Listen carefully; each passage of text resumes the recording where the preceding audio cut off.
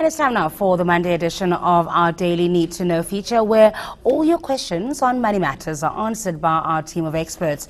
Tonight's question is from Tabang, and he asked what CEO activism is. eNCA resident economist Trudi Makhaya answered this one for us. We're used to CEOs and other corporate leaders talking about profits, their company's performance, and their industries. But in recent times, there has been a trend of CEO activism, which sees these leaders talking about broader issues such as gender equality, racial inclusivity, or even climate change. Internationally, we have examples like Sheryl Sandberg of Facebook, who has taken on the battle for gender inclusivity. Locally, we've seen CEOs like former PPC CEO Ketso Gordon talk about income inequality and trying to address it within their companies.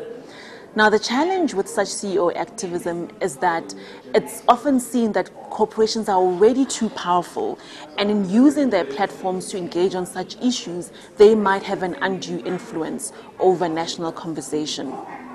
On the other hand, we have to acknowledge that corporations are that important and should contribute solutions to global and local challenges. They're also very important because they can marshal their resources in terms of their people, their assets, their platforms, their publications in raising awareness about issues that might fall by their wayside otherwise.